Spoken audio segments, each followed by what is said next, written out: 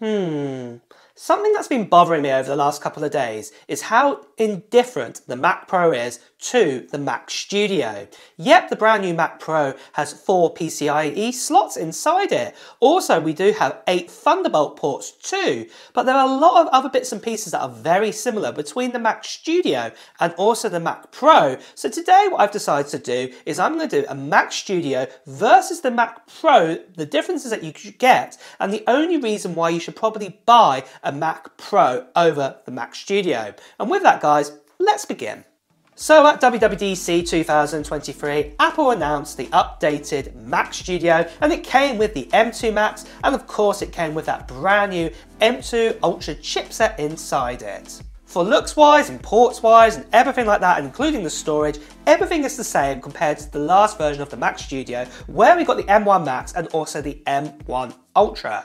The M2 Max chipset is the exact same chipset that we can find in the 14 and the 16-inch MacBook Pros, and we know all the bits and pieces about that. And the M2 Ultra is essentially 2 M2 Maxes stitched together, just like what Apple did with the M1 Max. They stitched 2 of those together to make the M1 Ultra, and voila, we have the M2 Ultra, the same this time round, with 2 M2 Maxes stitched. For me, the cool thing I love about the M2 Ultra is the ability that it can control so many different monitors, as you can see here.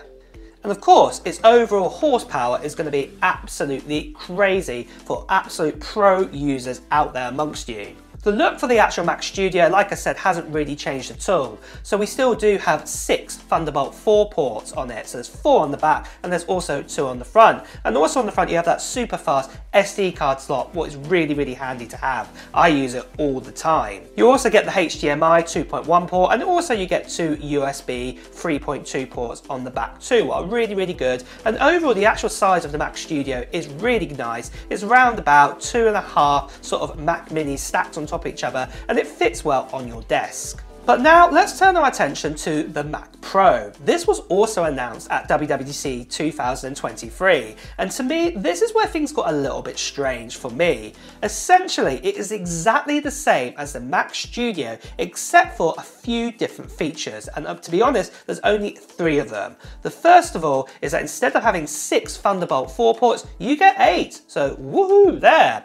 Also that the SSD storage inside the Mac Pro can also be upgraded by some kits that Apple now provide, except for, as you can see here, these kits are super expensive. So I don't think many people are going to be doing this. I think they will be putting in their own SSDs or plugging them into the rear. And talking about plugging in your own sort of SSDs, this is the other main feature of the Mac Pro. It actually has 4 times PCIe 4 slots on inside it, and also 4 of those slots are spaced out for double spaced sort of PCI sort of boards and things like this to go inside, what is pretty handy. But overall you're going to be paying an extra $3,000 just to get the ability to have 2 extra Thunderbolt 4 ports, also those 4 PCI slots, and also the ability to upgrade the storage inside it.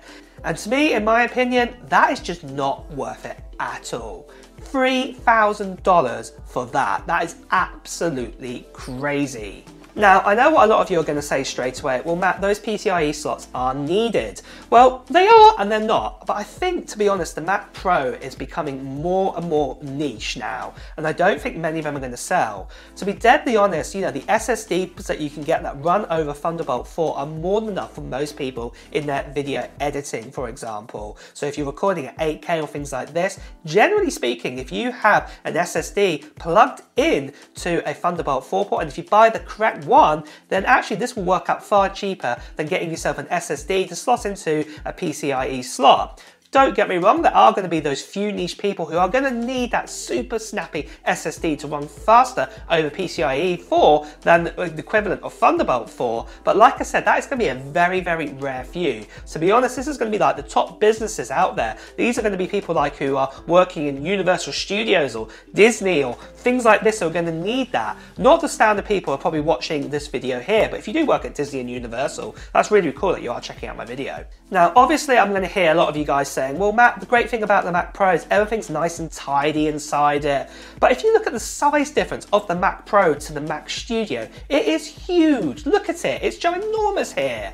And also, just to say, oh, look, it's more tidier inside that. Generally, if you're going to be buying yourself a Mac Pro, you're going to have about 1,000,001 wires hanging out the back of it, like most people have hanging outside of a Mac Studio or a Mac Mini. You're going to be plugging in lots of bits and pieces into this device. And if you're not, then you bought the Mac Pro for the wrong reason. So if you're saying it's going to look tidier and neater, then nah, I'm not on with you on this one. Because at the end of the day, you're buying the Mac Pro to stick different cards and slots inside it, and things are going to be dangling out of the back of it. So it is going to be very messy at the back. So I wouldn't say you're buying a Mac Pro over a Mac Studio for a cleaner look at all. But as I said already, the main thing that's bothering me about this is that you can pick up a Mac Studio for $4,000 with that M2 Ultra, it's the binned version of it, and this exact same chipset is inside the Mac Pro, yet it costs $3,000 more, starting at $7,000. And to me, that is absolutely crazy.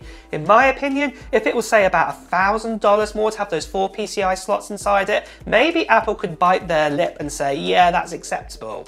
Because at the end of the day, you can buy yourself a really decent motherboard out there for a standard PC, and you can actually get 4 sort of PCIe slots, and it would nowhere near cost, you know, over $1,000 more to have that over something like I said had only 1 or 2 PCI slots inside it. It's absolutely crazy that Apple are charging $3,000 more for that ability. Now, looking back at the old Intel Mac Pro that came out in 2019, that also had a lot of other upgradabilities inside it. You could stick in graphics cards inside it, and we're not too sure yet if Apple are going to allow graphics cards to be put inside the Mac Pro. We know that video capture cards and sound capture cards and things like this are going to be allowed inside it, but we're not too sure about graphics cards, because at the end of the day, if you're a person going, cool, I can stick my RTX 4090 inside this Mac Pro, for a while now, I'll probably say about a good 6-7 years, Apple have not supported anything from NVIDIA for a long time. It doesn't look like that's going to change anytime soon, so don't get too excited over that. The same with AMD as well. Really, ever since the switch over to Apple Silicon, Apple really haven't touched on AMD chipsets or anything to do with their graphics. So again, I could be wrong here. It doesn't look like they're going to be compatible with the Mac Pro. Then we finally get round to RAM. The total amount of RAM that you can put inside this Mac Pro is 192 gigabytes. Compared to the 2019 model, you could actually upgrade the RAM yourself, and it could be upgraded to 1.5 terabytes. So that is a big, massive change there. I know a lot of you fanboys out there are going to say, well, Apple Silicon runs completely different to x86 Intel chipsets, you know, and how it utilizes RAM. But come on, 1.5 terabytes to 192 gigabytes, that is going to make a lot of difference, no matter, you know, what kind of chipset you are running on. So really what I think I'm trying to say here is that $3,000 for, you know, just those PCI slots and everything else that I mentioned, it's just really not worth it. And you know, with $3,000, you could buy something like this. This is something I've never shown you guys. This is actually my gaming rig here, and I actually only built this about a month or 2 ago.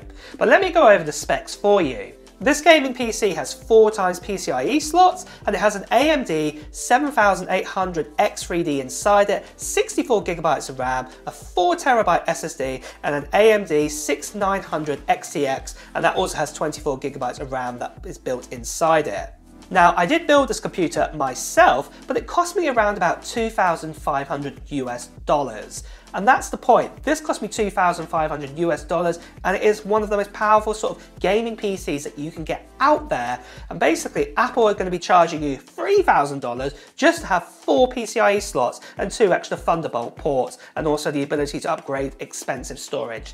You can see my point, it's just not worth it. And for anybody out there, generally most people, apart from if you're working in the movies, you know, at Universal, Disney, Paramount, all of that, I would say for most of you guys, probably just the standard Mac Studio with an M2 Max or an M2 Ultra, if you really do need that horsepower, is going to be more than enough for you. And personally, if it was me, I would rather buy the M2 Ultra Mac Studio and then also buy my gaming PC with that spare change instead of buying myself a Mac Pro with it and just having an all-in-one system there. To me, that is far more worth it. But I would love to know your thoughts on this too. Do you think the Mac Pro is now really, really niche and is really expensive for what it is? And do you think a Mac Studio is definitely more worth getting? I'd love to know your thoughts, so please do put them down in the comments below. And at the same time, guys, if you want to hear the latest Apple news, reviews, and comparisons just like today, make sure you subscribe to this channel and also hit that notification bell. Until next time, guys, I will see you really soon. Take care. Bye bye.